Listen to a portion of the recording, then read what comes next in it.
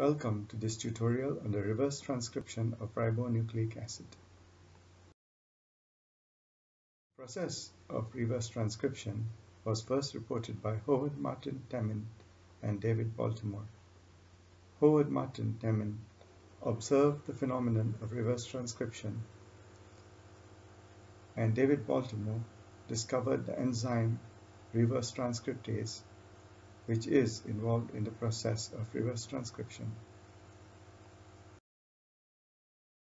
The enzyme reverse transcriptase is an RNA-dependent DNA polymerase, which means that it will seek RNA as a substrate and transcribe or reverse transcribe it into the DNA fragment. The process of reverse transcription involves the following steps: annealing of the primer to the RNA transcript or to the poly A tail in case of eukaryotic messenger RNA, reverse transcription by reverse transcriptase, removal of mismatches by RNase H, repair of gaps by DNA polymerase I clinofragment, and finally the complementary DNA strand, termed as cDNA, is ready for downstream processing. Enzymes employed for reverse transcription in the laboratory are reverse transcriptase, RNase H, DNA polymerase I clinofragment. The process of reverse transcription begins with annealing of the primer. RNA tends to form secondary structures via Watson-Crick base pairing.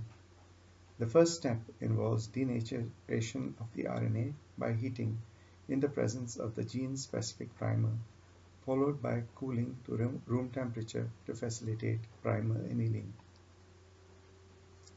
The blue represents the RNA strand.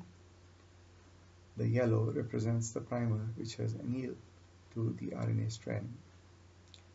Now, in the case of eukaryotic messenger RNA or mRNA, the primer which can be utilized is an oligo-DT primer which binds specifically to the polyadenylation signal at the end of the messenger RNA sequence. In the case of prokaryotic RNA, the primer which needs to be utilized is the gene-specific primer.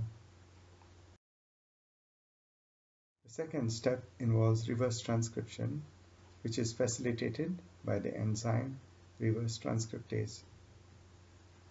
Reverse transcriptase commences transcription at the primer binding site. In the slide, the reverse transcriptase is depicted in black.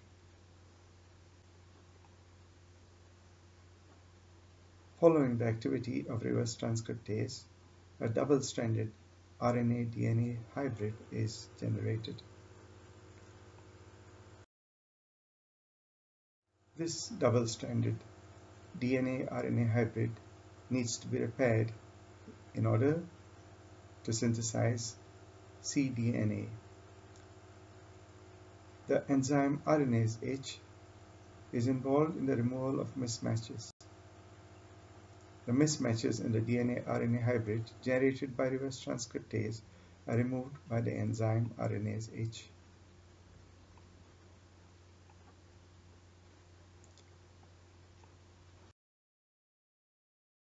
Finally, step 4 involves the repair of strand by DNA polymerase I clinofragment. DNA polymerase I clinofragment repairs the gaps and fills in nucleotides, leading to the formation of a double-stranded DNA.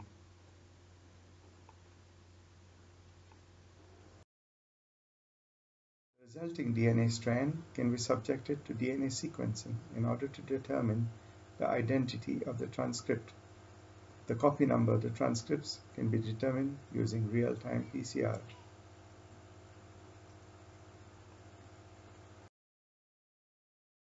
Tutorial on reverse transcription.